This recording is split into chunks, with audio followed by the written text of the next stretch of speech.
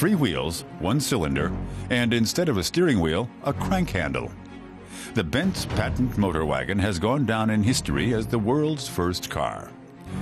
Carl Benz had the first vehicle with a combustion engine patented in 1886, and although it was widely seen as a great feat of engineering, it was a financial flop.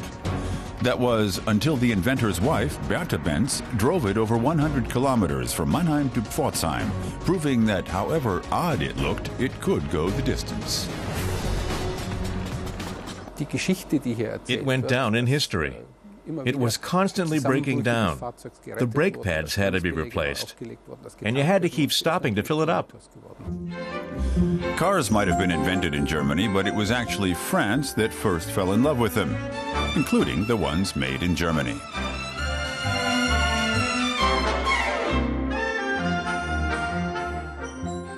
Women in particular liked to motor down the boulevards of Paris.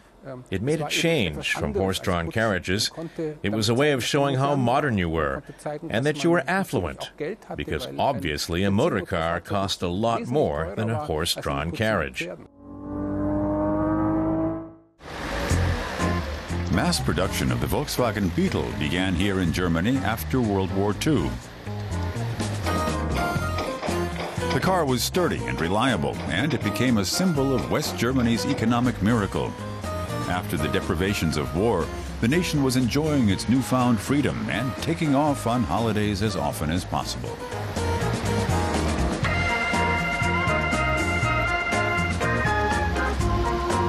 The BMW Isetta was another popular car.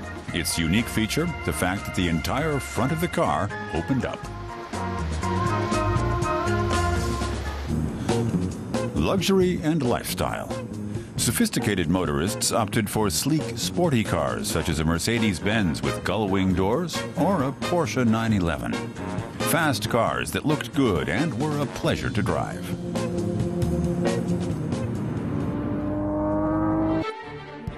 But in 1973, reality caught up. In the wake of the oil crisis, a Sunday driving ban was imposed, and for one day of the week, the country's autobahns were empty. The car's image began to suffer, and these days, cars are widely seen as gas guzzlers and held responsible for climate change. Electric cars might be a viable alternative. The car is being reinvented.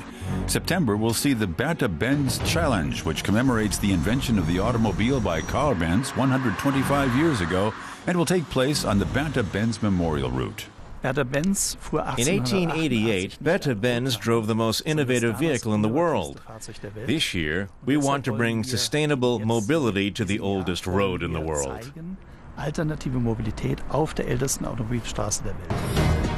It'll pit the vehicles of the future against one another.